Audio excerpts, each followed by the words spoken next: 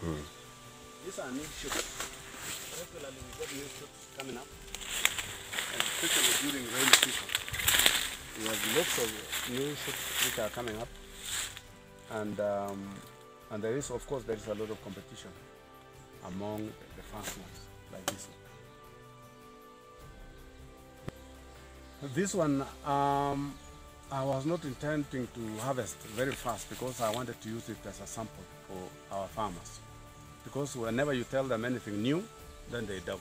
So I would rather have this one for the purpose of sampling, so that our farmers will be able to know how big this tree is going to be, and intend to harvest as soon as possible. This bamboo sample was planted some 6 years ago, and because we wanted to introduce to our farmers, I thought I could plant it first as an example. This one is already having about 110 combs or posts, like this one, poles, 110 of them, and there is a market for that. We have had green pot, which came in recently, and we are working with them. They are giving us some seedlings, and we are planting along the riparian land within the Mara Basin.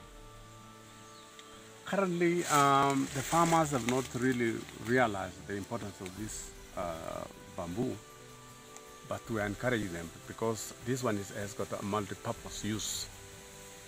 You could use it to make furniture, and also you could also use it to make charcoal and so forth. This is fast growing because every year you cut it and it grows again, and it's easier for you for the purpose of timber, as well as the usage of it is making of charcoal.